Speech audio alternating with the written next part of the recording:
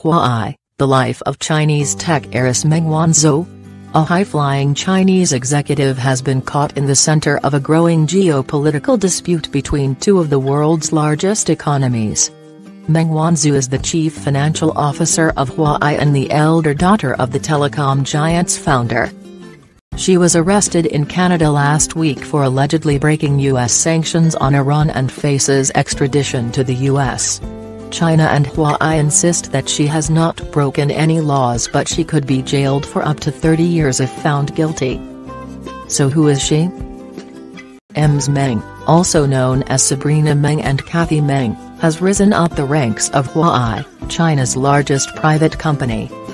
The 46-year-old started her career as a receptionist in 1993, and after graduating with a master's degree in accountancy from the Huazhong University of Science and Technology in 1999, she joined Huawei's finance department. She became the company's chief finance officer, CFO, in 2011 and was promoted to vice chair a few months before her arrest. In 2018, she was ranked 12th on Forbes' list of top Chinese businesswomen, 4 spots lower than where she ranked the year before. Ms. Meng's links to her father, billionaire Ren Zhengfei, were not known to the public until a few years ago. At the age of 16, in a practice highly unusual in Chinese tradition, she took the surname of her mother, Meng Jun, who was Mr. Ren's first wife. What is she charged with? Ms. Meng was taken into custody in Vancouver while she was changing planes on 1 December. Prosecutors say she conspired to defraud banks by telling banks a Huawei subsidiary was a separate company, thereby helping Huawei circumvent U.S. trade bans. The U.S. has been investigating the world's largest smartphone maker since 2016, which it believes used a subsidiary to bring U.S. manufacturing equipment and millions of dollars in transactions to Iran.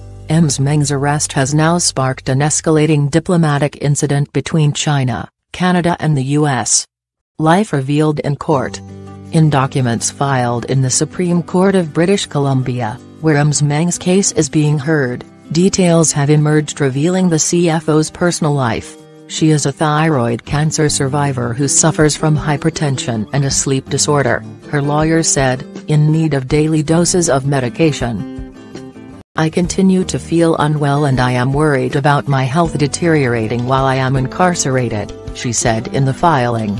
I currently have difficulty eating solid foods and have had to modify my diet to address those issues.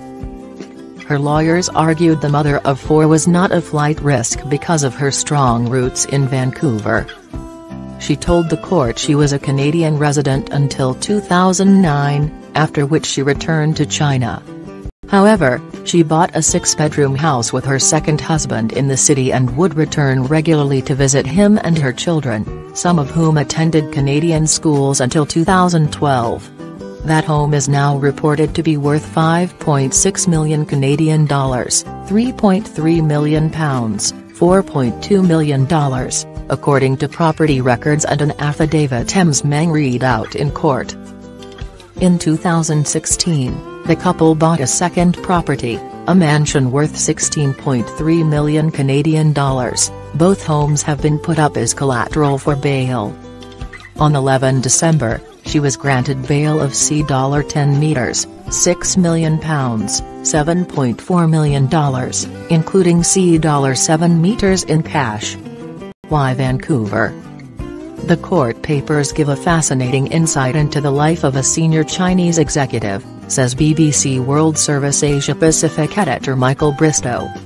Vancouver has for some years been a destination of choice for wealthy Chinese people, as a place to live, educate their children, or as an insurance policy against the uncertainties of life back in China.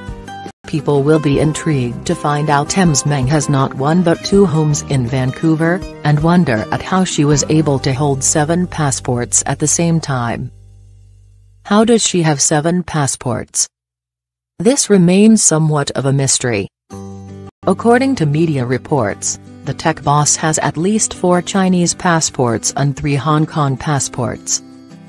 Chinese rules dictate that if citizens want to get a passport from another country or region, they must give up their Chinese one. Hong Kong immigration officials would not comment on Ms. Meng's case but stated no passport holder would be in possession of more than one at a time. According to arrival and departure records of U.S. Customs and Border Protection, Ms. Meng used 3 different HK passports to enter the U.S. on 33 occasions between 2014 and 2017. Her second son is said to be studying at a school in Massachusetts but Ms. Meng has not been back to the U.S. since March 2017, Canadian police told the court. Huawei executives appeared to have altered their travel plans to avoid the U.S., since becoming aware of a criminal investigation into the company in April 2017.